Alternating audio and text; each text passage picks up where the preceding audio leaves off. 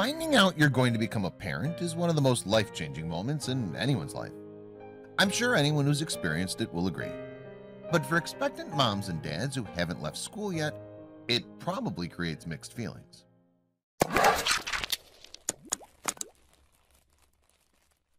Before we begin, make sure to smash that like button, subscribe to our channel, and click the notification bell for more amazing videos. Taking care of a little one while you're still growing up is a daunting task. Most teenagers aren't cut out to handle this kind of situation, but some of them step up to the role and surprise everyone around them.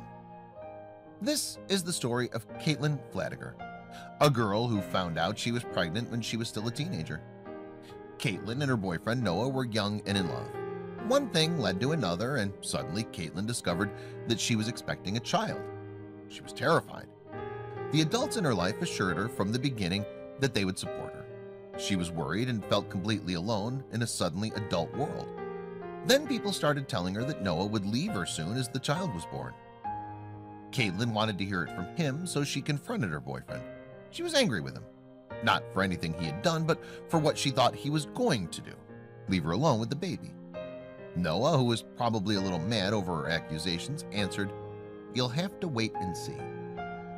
But Caitlin didn't have to wait long to find out.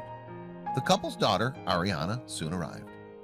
Noah was there, involved in every aspect of parenthood. He was the best possible dad to his little girl. After a while, he had a question for Caitlin. "Will you marry me?" Caitlin shared her family story in a Twitter post, which has received thousands of likes. She writes, "My husband was only 17 when I got pregnant with our daughter, and I was told to expect him to leave. 4 years ago, when I asked him how he would be different than any other teen dad, he said, 'I guess you'll have to wait and see so I can show you.' He definitely did. It seems as though the little family has a carefree life together, but they have to work through day-to-day problems like anyone else.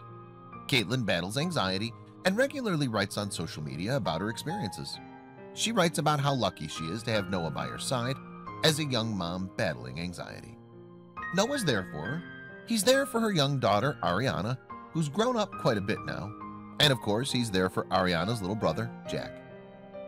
I think these parents are great role models. Although so many people told Caitlin that things wouldn't work out for her, she found a happy ending after all. It's these kind of inspiring stories that I want to see more of.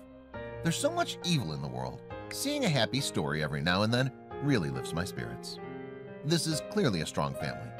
They also prove that anyone can take responsibility and become a loving parent regardless of age. These young people have really shown what it means to be grown up. Nobody's perfect, but Caitlin and Noah have found strength, both within themselves and also in their children. I think we could all learn from them. The most important thing of all, never judge a book by its cover. Share this story if you also love a happy ending, and spread a little joy to your friends.